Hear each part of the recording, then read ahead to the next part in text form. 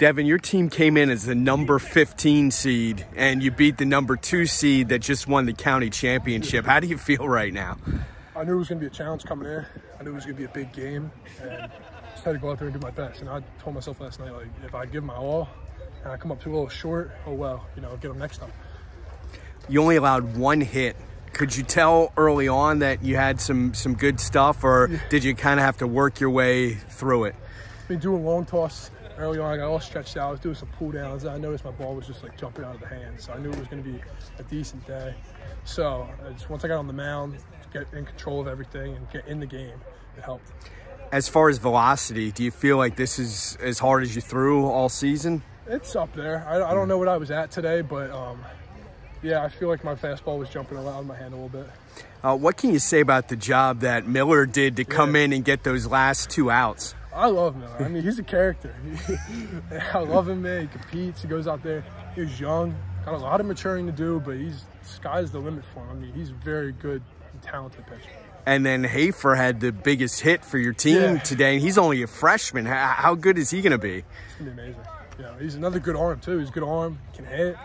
I love him, man. I love all these guys, man. I just don't. My goal is, you know, I tell them one more before every one of these playoffs you can get one more win.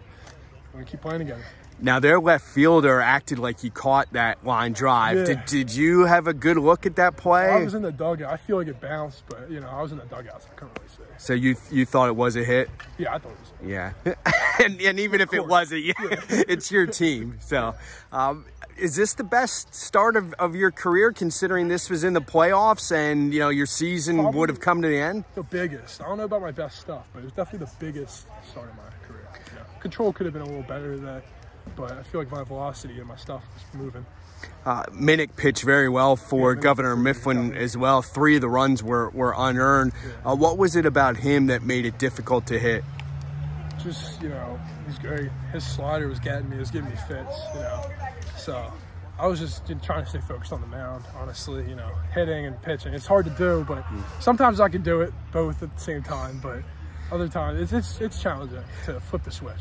When the brackets first came out and you saw that you'd be playing Governor Mifflin, what was your reaction? I was excited. You know, I was like, it's a little like timid. You know, I was like, man, you know, tough draw. You know, a team that we already saw twice. But I was also excited. You know, they got us twice in the regular season. I was excited to come out here and play them again.